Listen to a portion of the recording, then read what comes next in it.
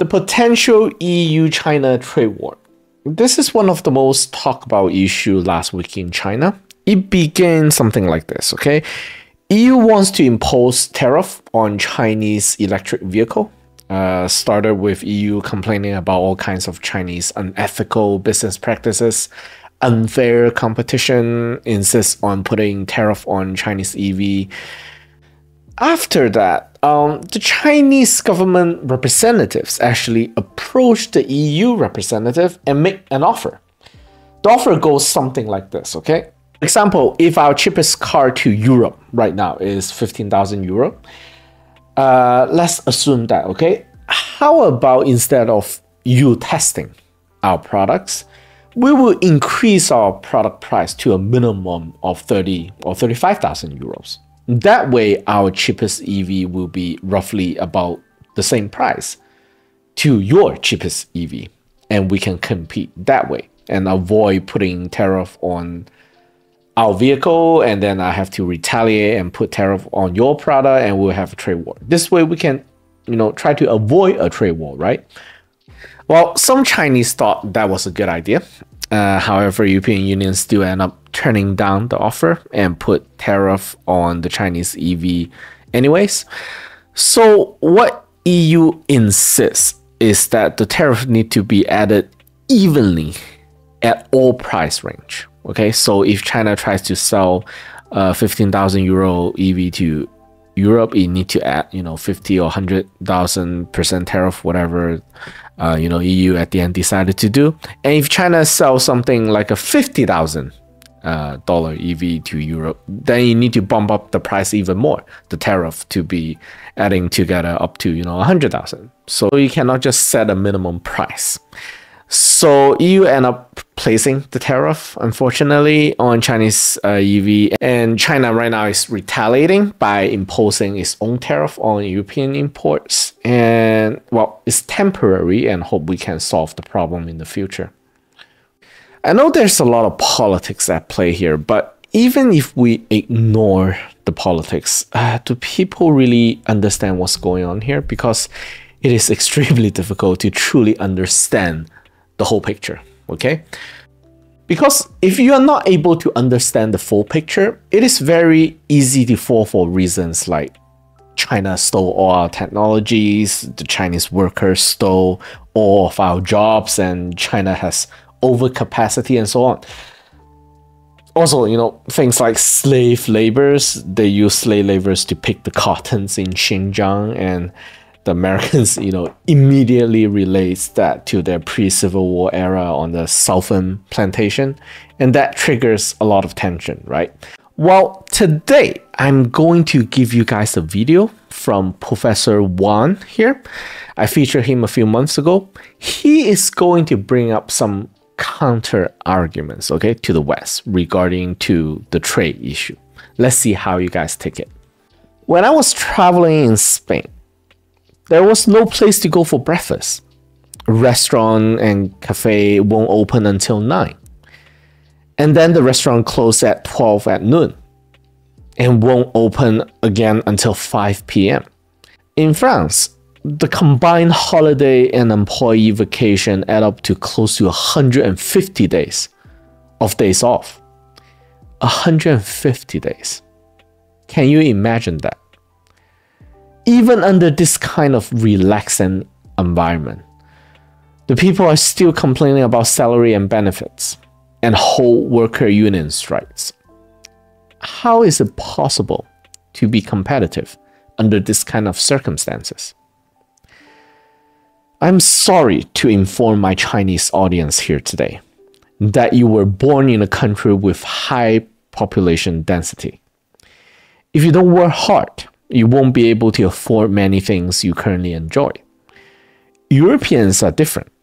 They have conquered many continents over the centuries, and they have accumulated enough capital to afford their lifestyle. If any of my Chinese audience today who want to become a politician in Europe, during your election campaign, you must make the following promises to your voters. Please vote for me. I will give you guys higher social benefits and less working hours. If you do not say that, if you instead tell your voters the reality of Europe today, we Europeans are enjoying too much benefits. We cannot afford it. We have to reduce our vacation, cut down on our benefits, get your ass up early in the morning and start working in a factory so we can re-industrialize our economy. If you say those things to your voters, they will kick you out of your office and you will never get elected again. This entire European system currently is a system that will drive up debt. If you look at European system, especially the Scandinavian countries, in which they are considered to be a high tax, high social benefits society, they can achieve and maintain that level of standard of living plus benefit because they are low population density countries. They have less mouth to feed. In addition, they have many natural resources per capita. Minerals and oils, for example. They can sustain such high level of benefits. In contrast, if you look at countries like China, or in East Asia or South Asian countries, India, Pakistan, Bangladesh, for example, those countries have very little natural resource in relation to their huge population. Many of these countries run a constant trade deficit because they have to import many things, including energy and food. I want to ask my audience, if these countries blindly copy and paste Western social management system, brought in all those laws and regulations to try to boost its own population's social benefits and standard of living, how can they sustain such spending structure? So almost all of these developing countries in the global south, if we just follow the lead of our colonial masters' governance system, you're doomed to fail. Especially if you look closer, for example, Latin America, which is rich in natural resources. Many of the biggest resource deposits are actually controlled by Western corporate oligarchy. The fattest part of the meat has already been taken out. What can those countries use to run a so-called high social benefit system? This is why the US hate Venezuela so much, because ex-president Hugo Chavez took back 70% of the oil sovereignty that was controlled by Western oligarchy. Of course, nationalizing the oil resources does not automatically mean that the people will be better off. Many developing countries are plagued with corrupt government and politicians, and they might not fully utilize the resources to their own advantage. But it is often still better than letting foreign nations take full control of your resources. If you look at Europe today, it is stuck in a downward cycle. It is like a man with his two arms cut off. Not only their industry has moved out of their countries, in which you can consider it to be one of their arms, but many of them also lost their financial monetary sovereignty as well. They do not have their own currency. They cannot devalue their own currency to improve their competitiveness. That's their second arm being cut off. So they are like a man without his two working arms. Just a head, the government, and the oversized body, a huge middle class, which demands standard of living but unable to find ways to sustain that standard of living, like a huge fat body. So the only way for them is to take on more debt. Let me be honest with everybody. I'm a scholar. In my heart, I embrace freedom, democracy, equality. I'm against none of those values. The tragedy is that I'm also an economist. I have to keep check and balance. When I do the math, I just cannot figure out a way to make that kind of society work in China. At least not today's China.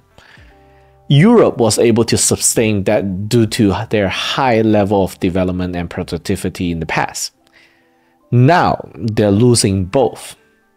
If they insist on maintaining that system, they will face certain bankruptcy. Okay, that was Professor Wang's argument, but I want to first take a look at this eerie tariff thing, and I will tell you guys my take on it, okay? In the short term, it is bad for customer for sure, since they are forced to reject a high value product. It is good for local business because they have more breathing space now against highly competitive Chinese products. In the mid-term and long-term, however, well, it depends, okay? Can European EV products eventually catch up to the Chinese? Given the current political and business environment, unlikely. I will say unlikely. You see, the question I have for not just my European audience, but for my global audience, okay? It doesn't matter where you're from, whether you're from Collective West or Global South. Today's Chinese manufacturing output, or let's say production output, not including the service sector, exceed the rest of the Global South combined, okay? And if you look at the world history, almost every country in the world has a head start versus China. How did that happen? You have to ask yourself.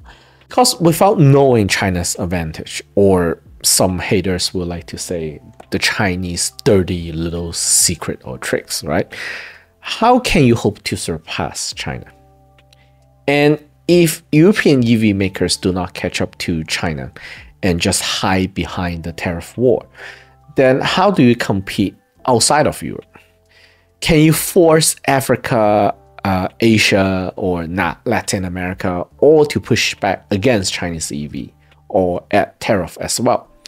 If not, then how do you compete with Chinese EV or Chinese product in general in other markets? And this is not just in the EV market, but in other markets as well. Give me a second, be right back.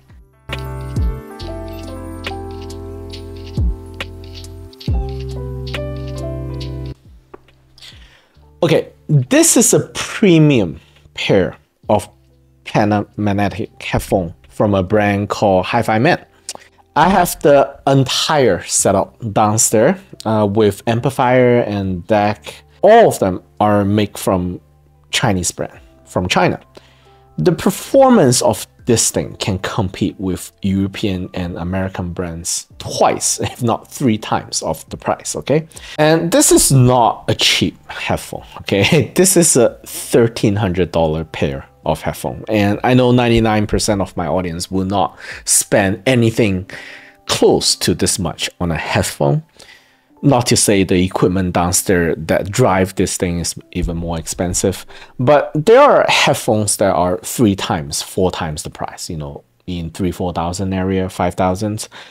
And this one can match those in terms of performance, okay? And this Chinese brand make many headphones starting from $99 all the way up to 6,000, maybe even more.